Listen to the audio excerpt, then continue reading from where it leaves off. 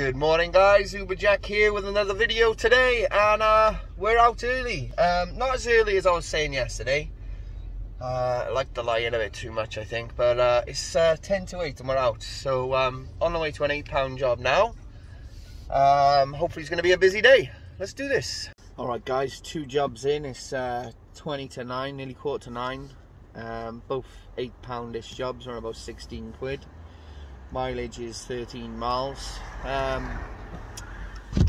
Last customer I had there, we were it was a lady. She was probably in her 50s or something like that. She was asking some questions, like talking about Uber and how long have I been doing it, and you know, she's saying it's much safer. And I was talking a bit about like hackneys and that, and she said to me that she was attacked in a hackney carriage taxi about 20 years ago. Told me quite in detail what happened. It sounded horrific, and just got me thinking, you know, like, people got a lot to say about Uber, you know, a lot of naysayers, a lot of people wanting to say this, that and the other, but and you know, I know things like this happen in Ubers as well, don't get me wrong, but I'm pretty sure it's far, far less than it used to be.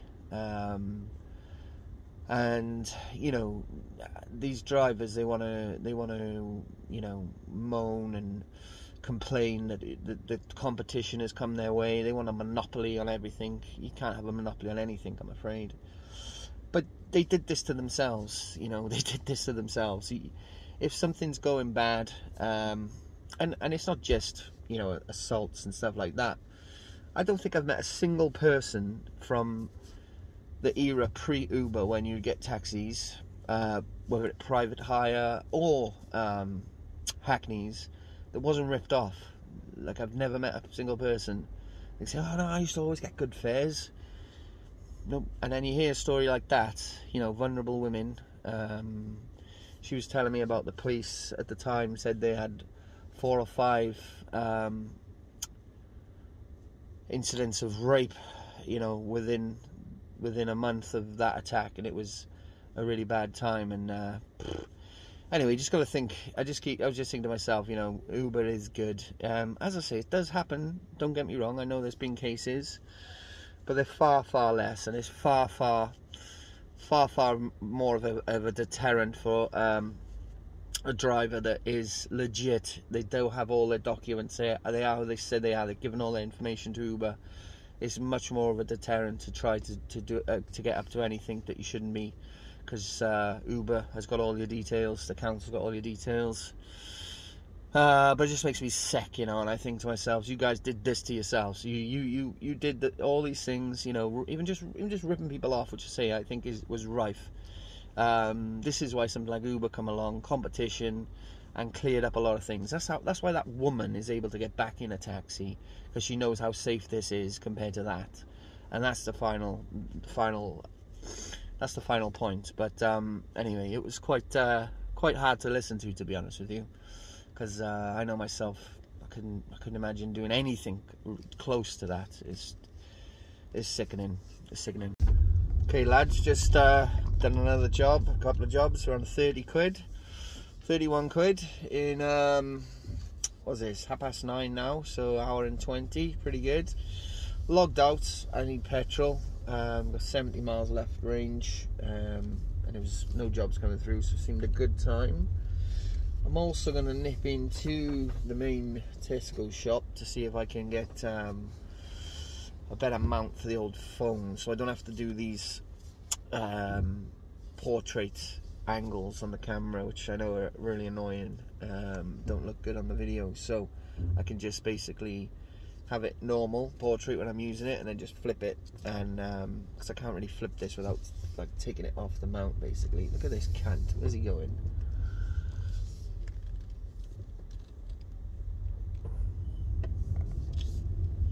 Some guy trying to fucking beat me to the old pumps. Anyway, so let's see. I'll see what I grab in a minute. To get the petrol, see what I grab, and see what it looks like. Okay guys, we got the fuel.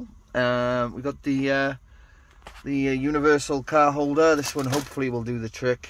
I had to get a longer cable because the one I got now barely reaches on the air vent. And this looks pretty cool. Lynx Africa, one for the old school.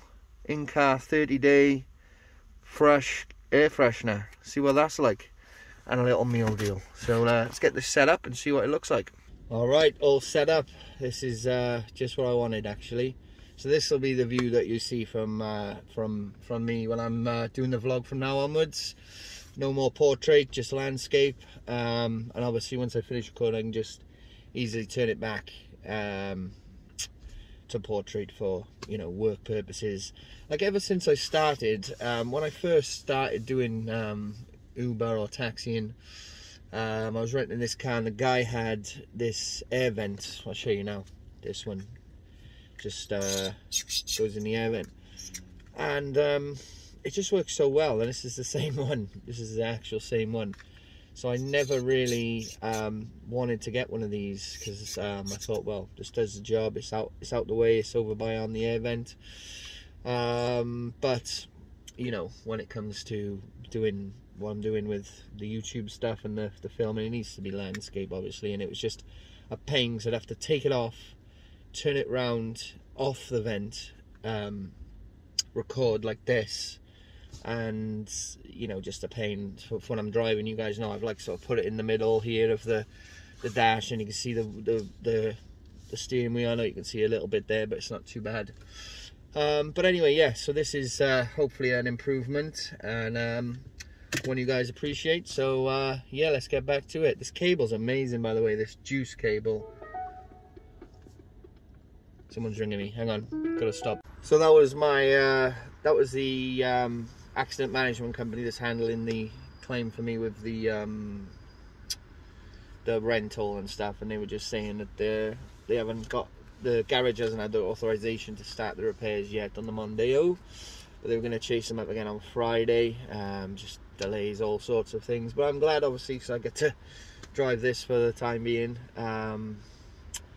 But yeah, I did wanted to mention that I had an email the other day off the insurers, not the third part, not the accident management company, saying that the other person's insurance company had admitted liability in full, which I'm really happy about. I just spoke to him about it. He wasn't aware, so I sent him an email that I had confirming it, which is excellent for me because it means I get all my uninsured losses back, which is obviously the main one is you know, time off work. I had like 21 days off work, so that's coming back, and I won't have to pay my excess as well, so that's really good. And the company that rent me this car will get their money back for it too, so all good. Knew it was a non-fault accident. Don't know if you guys seen the footage, but it was most definitely non-fault. She was trying to say I drove into a door, but no damage to the front of my car. So how have I done that? Lovely. Impossible.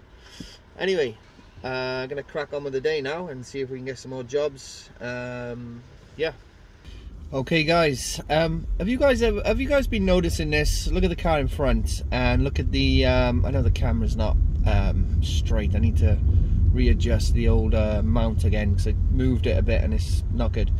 Anyway, I'll sort that out. But have you noticed, keep an eye out, you'll see a lot of cars looking like this guy's car at the back, not just because he's white, all different colours, and you can barely make the number plate out on that. I've seen cars and I can't see the number plate. This seems to be, to me, since the fuel changed.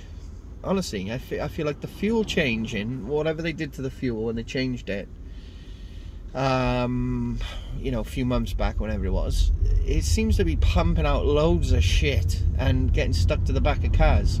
You guys have a look and see how many cars you'll see, like the one in front here, that, you know, in a couple of days you won't be able to see that guy's number plate. And I've actually seen cars where I can't read the number plate at all, and obviously that's illegal. But it just seems like from here I can't read that guy's number plate now. I have to get close to it, so it probably doesn't pick up on a camera or anything.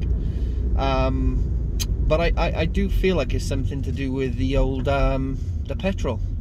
Because this is a recent thing. I'm not saying you never got dirty cars before, but they seem to be everywhere. And the rest of his car is not super clean, but it's not like, you know, it's not obvious that he's gone through like mud or something. It's all at the back, as if his exhaust has been pumping that out. Let me know what you guys think, just an observation. Okay guys, that should be a straighter angle. Time now is just coming up to 12.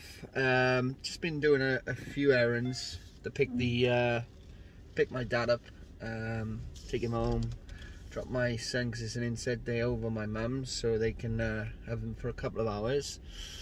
And it's been a bit quiet, so I'm tempted to go. I want to go basically, if you remember earlier in the week I said we got a boxing event, Sky Sports boxing event on Saturday, Chris Eubank Jr. and Liam Williams, and I am into boxing quite a lot actually, so I'm thinking about today. There's an open workout for the public to go free in like a shopping centre in town. Because it's so quiet, I'm thinking about going there. It'll kind of mess the day up in terms of how much we're going to make, but you know, got a good weekend to come. I can still do a bit of work afterwards, so I'm tempted. I'm just going to have a little drive around now. If I don't get anything, then I'm going to go and park up, and I'll obviously do some filming for it as well, for the channel as part of the daily vlog. So we will see if we get some jobs. We're going to just carry on, but seems a little bit quiet. The weather's dry, midday. Could be a good time to go. We'll see what happens. Alright guys, it's 1:45 now. Just been doing some errands. Not going to manage to get to the boxing open workout. I had a few things that I forgot I'd have to do, so I haven't really been doing much work either. We're on about £50, but I'm just going to fly back to my house now, and then so we did get jobs coming through after my last clip, but then I had to do a few errands, and gonna fly back to my house now, and then back out until about 5. So we might have about 3 hours 3 hours left of work, and whatever I make, that'll be it. So hopefully a winner. But yeah, I'm a bit gutted about not going to the open workout boxing thing that I was telling you about. There's still a chance I might go to the weigh-in on Friday, because that's open to the public and free as well, so might do that. We'll have to see, but then again, it is Friday, and the thing is, I'm definitely going to want to watch the boxing, so I might just give myself time off Saturday night and just work daytime. That'll probably be what I end up doing, instead of sort of taking time off today, because I would have been there till about probably 6, and yeah, it's just didn't work out. It almost happened, but had a few other more personal matters to take care of. But anyway, I'll update you guys in a little bit once we're back out working, and keep you updated with the mileage and all that kind of stuff. Okay guys, it's coming up to 3:30. We're on about 74 quid, not too shabby, and on the way to another one now. It's only like a £4 or £5 job, so not going too bad. A little bit gutted about not going to the boxing now, but couldn't really go actually. But yeah, just going to crack on till 5, probably another hour and a half. Pick my lad up from my mum's, and call it a day on whatever we end on. So if we get to 100, it'll be really good, but it'll have to be a super busy hour to be fair. So if we're a bit short, we're a bit short. I'm not that bothered. The week's going well anyway, so yeah, let's see what happens next. Okay fellas, it is 20 to 9. 20 to 9? Fuck me, I'm on about 20 to 5. Definitely not 20 to 9. And yeah, we're gonna wrap it up there. So we made 98 quid in 6 hours, just over 6 hours on the app. We did 98 miles in total today. That was, you know, not all work related, large portions of that. Let me just change this angle of this camera, it's a bit better. large portion of that mileage was personal use, but still not bad. So yeah, Wednesday we're doing all right for the week so far. Can't remember what we're on, like 380 or something like that, so not bad after 3 days. We will try and obviously have a big weekend. Tomorrow will just be a normal day, school run day, same with Friday, and then Saturday will just be a lot of morning and afternoon work. Definitely having the night off, the evening off, night off, and then we'll see how we're looking for Sunday, whether we have it off again or whether we actually work this week. A lot of it often with me depends on the weather. If it's like hammering down Sunday, I just won't be able to resist almost, because I know it'll be you know, really good, like maybe £30 an hour. So we'll just have to see. But that's gonna wrap the video up there, guys. We're just driving through Llandaff village in the north of Cardiff. But yeah, like I say, we're just gonna get the boy from the mother's, take him home, have something to eat, chill, and we go at it again tomorrow. So thank you guys again for all your comments and support with the videos. I really appreciate it, and I will catch you all tomorrow.